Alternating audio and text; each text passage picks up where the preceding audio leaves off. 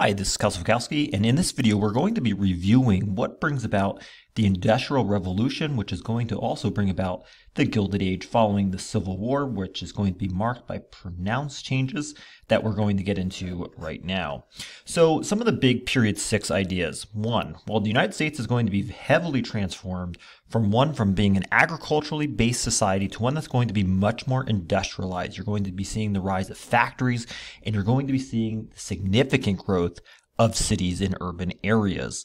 You're also going to see significant changes in the economic, political, diplomatic, social, environmental, as well as cultural realms. This is a time period that you're going to just see the United States go from night to day. And a lot of this is due to the Industrial Revolution. And as this is going to happen, this is going to create eventually what's called a Gilded Age. This is a term that is coined by Mark Twain, where it defines a time of serious social problems in the late 1800s that's masked by a thin gold lining. So if you see anything that's gilded, right, it's golden, but really what masks underneath it, right, underneath that thin gold lining is a lot of social problems in this case.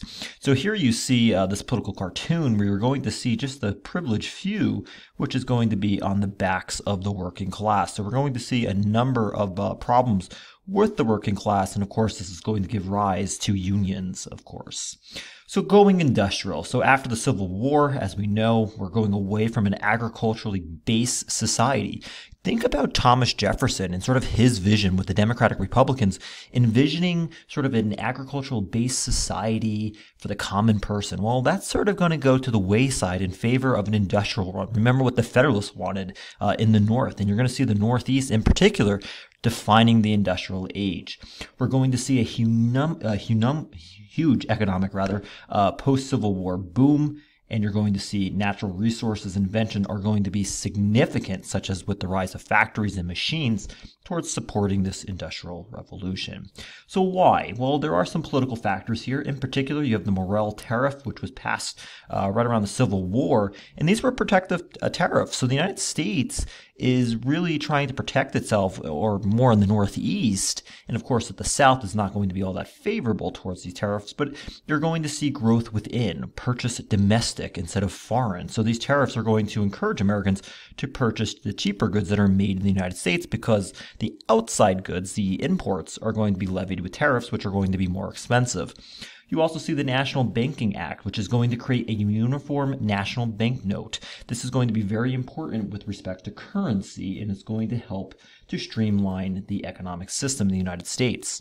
On top of this, you're going to see the promotion of laissez-faire economics. And this is really where you have a free market with very minimal government intervention, where really there's very little government regulation. So for example, you're going to see the rise of child labor, kids sometimes as young as 5 or 6, because there was no law against it. Sort of the government is hands off and is stepping back and basically letting the market dictate prices, letting bosses do whatever they want, because there really are no laws. And this is going to define the Gilded Age.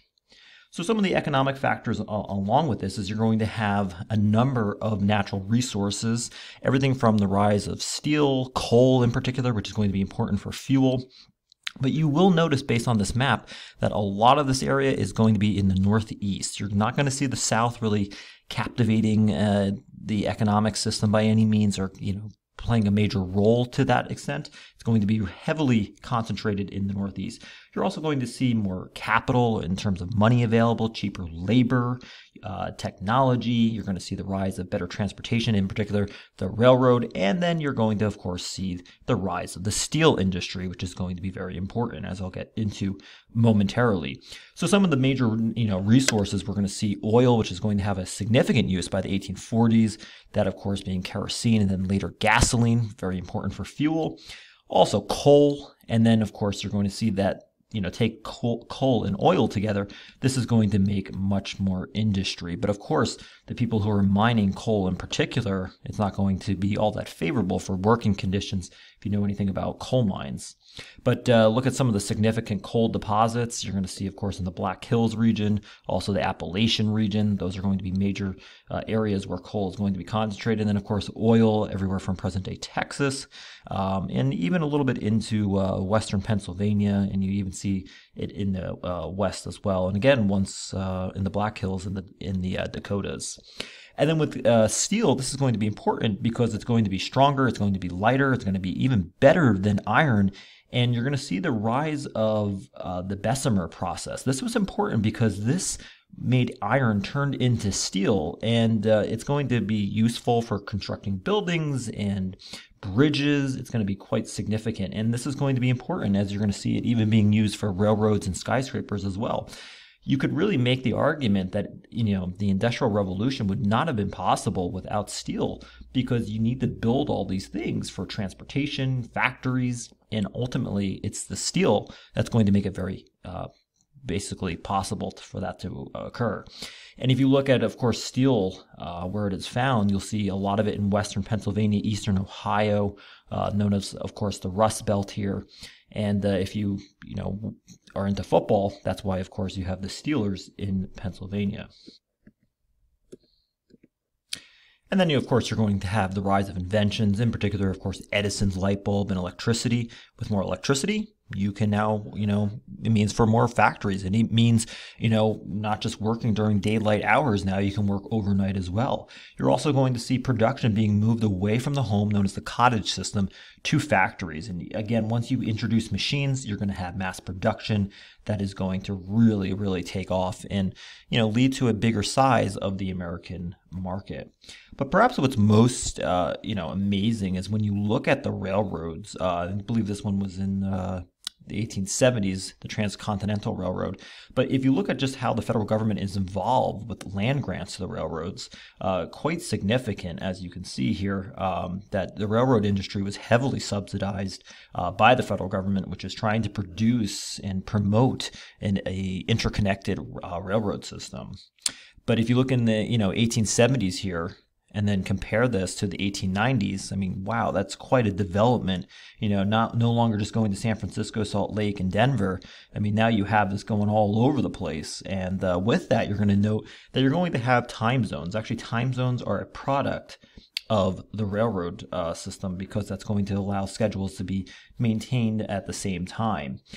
And with this, you're going to have the rise of westward expansion. You're going to see the government, again, giving out loans as well as land grants, one of them coming from the Pacific Railroad Acts of 1862, and that promotion. You just see it right here. In 1865, 35,000 miles of track. By the year 1900, less than 45 years later, you have 192,000 miles. And here you see the Transcontinental Railroad meeting up the East and the West, and quite a magnificent achievement. Now, when you have this national network of rails, you're going to see, of course, as we said, during the Civil War, you have the Transcontinental Railroad, which is, of course, bolstering the Union. And you're going to see, the companies, in particular Union Pacific, granted 20 square miles of land for each mile of track. So that's quite a significant number. And again, as we said before, that the Central Pacific and Union Pacific are going to meet up in this place, Utah. But it, of course, is not without its detriments, as there's going to be a high death toll. In particular, you're going to see the rise of Chinese and Irish immigrant labor. That's going to be absolutely paramount to the construction of the railroad system, but you're also going to see a very high death toll as well. And of course, the United States is not going to stop there. You're going to have another 4 by the turn of the century. So quite significant as you're going to see this. So with that, you're going to have rail towns growing out. This is going to promote trade. You're going to have interdependence. And you're even going to see iron, coal, steel, lumber in the glass industries also significantly increasing, because now you can move these in a much more rapid pace. So the railroad is going to be very important here. And as I said to you before, you're going to have the adoption of standard time zones, thanks to the railroad system trying to keep the rail schedule straight. But without a doubt, the rails are going to be transforming the country. However, there was a little bit of an over-optimism of the rail builders. The problem is, yes, you can create as many railroad tracks as you want, but you're going to see a number go bankrupt because if you're going from nowhere to nothing, right? I mean, you see some of these areas or land in the West, there's really inhabited. There's not much there. People have no reason to go, all the way out west in these small railroad towns. So you're going to see a number of bankruptcy, particularly after 1893. In particular, when we get into the robber barons and the gospel of wealth, Vanderbilt in particular is going to be very important in taking advantage of this in terms of consolidating a lot of the railroads. But we'll, of course, get into that a little bit later. The main takeaway here is that railroads are going to be revolutionizing the transportation of goods throughout the United States. You're going to be connecting cities, as you see here on the bottom right. It's quite significant as many cities across the country are now going to be connected. And of course, it's going to be promoting migration. So the railroads, of course, are a large part of industrialization. You're going to see, of course, the rise of raw materials, but also don't forget about the plight of the working class, which is going to give rise to labor unions, which we'll cover in a subsequent video.